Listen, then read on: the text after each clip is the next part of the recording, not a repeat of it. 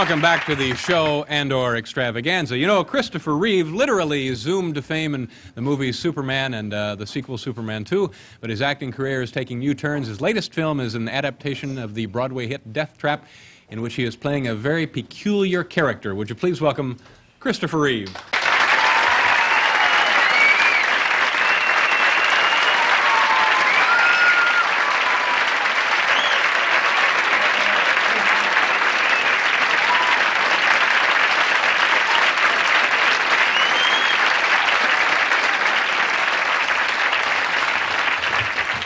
Thank you very much for being here. Pleasure. I saw Death Trap. Now, the character is peculiar, and it seems to me, having seen Superman and also Death Trap, that this may have been the more difficult of the two characters to play. Anything there? I tell you what, everybody thinks that I'm trying to make a departure from Superman, as though it was something that I have to apologize for, that's something I have to try to get away from. Superman is something that's a very important part of my life that I'm very grateful for, and it changed everything. But I'm not trying to get away from it. I'm not trying to prove a point to anybody. I'm not saying, hey, public, you know, take a hike, I'm really an actor, you know.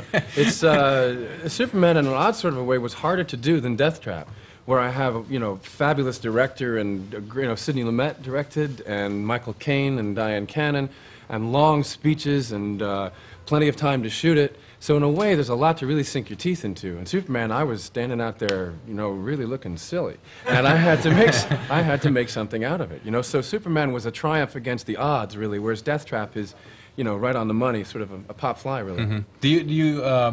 You do sound a little defensive about the fact that you... What, who, me? Huh? But it must be both a plus and minus to knowing that for a generation of people now, until something else happens, you're going to be Superman. And I don't, by something else happens, I mean when you decide to quit get making arrested films. or, yeah, something. No, if I never did anything else in show business, I would be proud to say that I played that movie and made some people happy with it. However, having said that, I would probably, if I couldn't get a job, I would still act someplace, you know, move to, you know, Hoboken and start a community theater or something like that. You know, not quite the same thing, but nearly. And it is not something I have to apologize for. Fortunately, what happens in the business, if you do a movie like that, and if you have a stage training, which I do, the first thing that happens is the industry, you know, the Sidney Lumets and the, you know, the big directors say, does the guy have potential?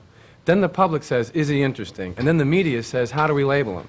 You know? And that happens to presidents, it happens to murderers, it happens to actors, Superman, whatever. Everyone's got a label right away. So I'm no exception to this rule. Yeah. People, that's right, they do not rest until someone or something has been categorized so they can be reacted to or dealt with. I saw Rich Little do a thing on the Carson show the other night, which just cracked me up, and is a perfect comment on how the media labels people right away. He was asked to do presidents in one word. And he said, so he said, say Lyndon Johnson, he just went, barbecue. And immediately, you knew from the whole thing, I can't imitate it the way he did, but you knew from a whole thing of, you get an image of the man out there cooking steaks and pulling the dog by the ears, and, you know, you have a whole thing. Or cooking the dog and pulling steaks by the ears, yeah. And he did a thing, he said, what for Gerald Ford? For Gerald Ford, he just went, whoops. And I just think it shows that it doesn't matter who you are.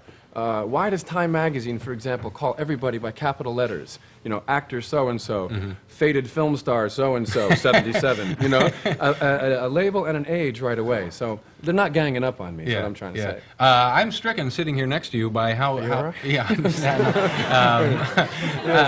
I can help.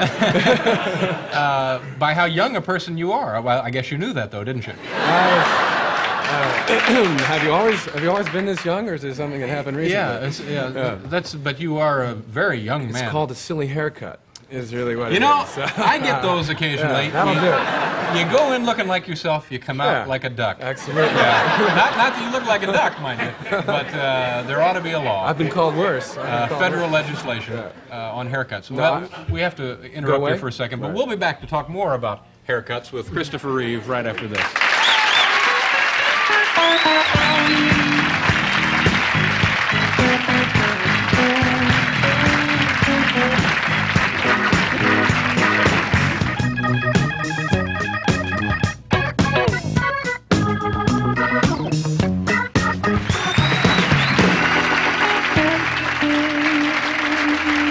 Welcome back to the show. Christopher Reeve is here. I alluded to, I guess, your newest motion picture, Death Trap, which I saw, and we have some film of the film. film of the movie. Or why don't you tell the folks what we're about to see here? This is where I do my Avon lady bit. It goes, hello, would you like to buy a movie? Only $5. Yes. Limited trial only. This movie, Death Trap, which is the crass commercial reason why I'm here, is about a guy, Michael Caine. Well, everybody's selling something, right? Not Michael me. Caine. I'm just. No? I have to be here. I'm just. No. Michael Caine plays a writer of Oh no! thrillers. Wait a minute. You'd have come on anyway, wouldn't you? No. Sure. You know, I came on really because I wanted to order some cream of weasel soup and a jumping steak. Terrific. You could really open a restaurant on the west side with all that The stuff. woman who makes this stuff does a wonderful job on it. Yeah. Terrific. She could, And takeout stuff, you know. Anyway, Death Trap is about a You know, guy. the dentist just came on because he wanted to.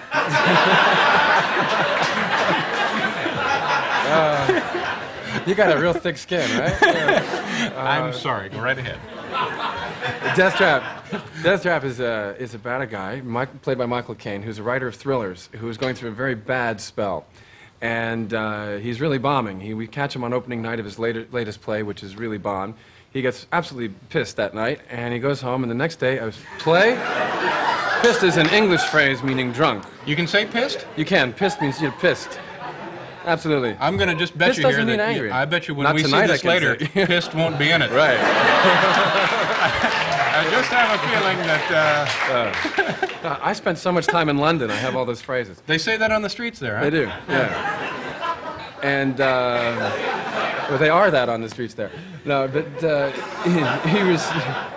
he receives a play in the mail written by Clifford Anderson, who was a playwriting student of his, which is called Death Trap, which is commercial, easy to cast, could be a big success. And he makes a plan. Why are these people running around? Now, they just showed me a sign here. Is this... Yeah. We will see the clip or we won't see the... Well, this is the kind of thing that pisses us off. What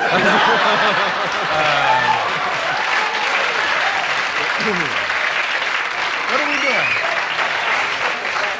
Oh, we're going to pause now and go away, but we'll be right back with Christopher Reeve and the clip.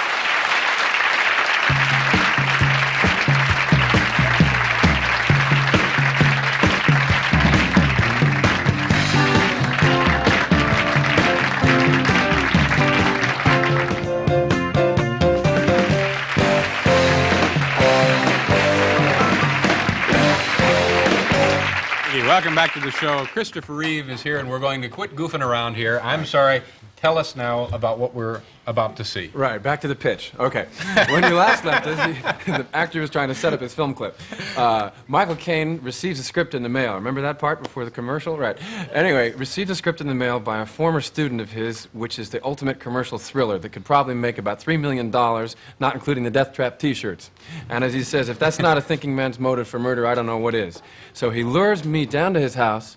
The idea is going to knock me off and send out the play as his own and make all that money. So here's a scene where I'm just beginning to realize what's going to happen to me. Okay, Christopher Reeve, Michael Caine in Death Trap. Take a look at the monitors, and at home the TVs should do it.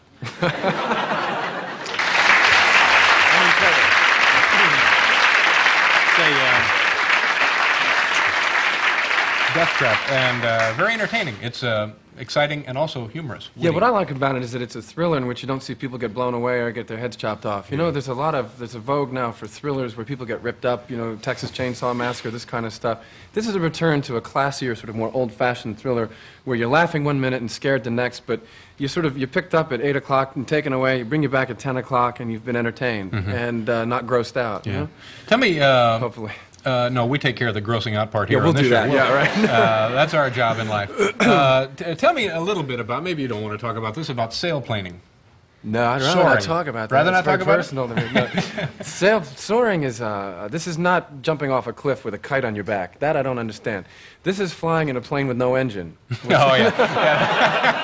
That makes plenty of sense. Much more sense. And I fly as far as I can and go where I want to. And sometimes as a competition, sometimes just for fun. But for people who may not understand what this is exactly, again, go through the description of how you get up and how you get down. I think they understand how you get down. You do the best you can, right? Yeah. You know, you go up and you hope you come down again in one piece. And every time I land someplace I'm not supposed to, which happens occasionally in gliding when the lifting air isn't working anymore, it starts raining, eventually you land. anytime I don't get back to the home airport, the press treats it, Superman crashes, film at 11, you know? And so, you know, but it's not an uncontrolled disaster. It is free flight. It's you ride the thermals, the waves of warm air coming off the surface of the Earth. Right, so why'd you ask me the question? Yeah. Because I was... Absolutely. No, I find this fascinating. It's a lot of fun. It really is. It's the highest you can get legally. Yeah. And is it safer than flying motored craft? Yeah, it's safer than flying a 747. Really? Absolutely. Well, it depends who's at the controls. Yeah. But yeah, you can, it's a wonderful escape, and it's something you can share with people where, the nice thing about it is you can't worry about your problems and fly the airplane at the same time, and that's nice. Yeah. We've had two other people on the show who've worked with Marlon Brando, and I know you worked with him for a few days. And anything interesting come of that relationship? I must say, I don't say this to be vicious, but I don't worship at the altar of Marlon Brando because I feel that he's copped out in a certain way. He's no longer in the leadership position that he could be. He could really be inspiring a whole generation of actors and by continuing to work. But what happened is the press loved him, whether he was good, bad, or indifferent, where people thought he was this sort of institution no matter what he did. So he doesn't care anymore, and I just think it would be sad to be 53, whatever he is, and not give a damn, that's all. I just think it's too bad that the man has kind of been forced into that hostility. But you wouldn't... Well, he's here tonight, Chris.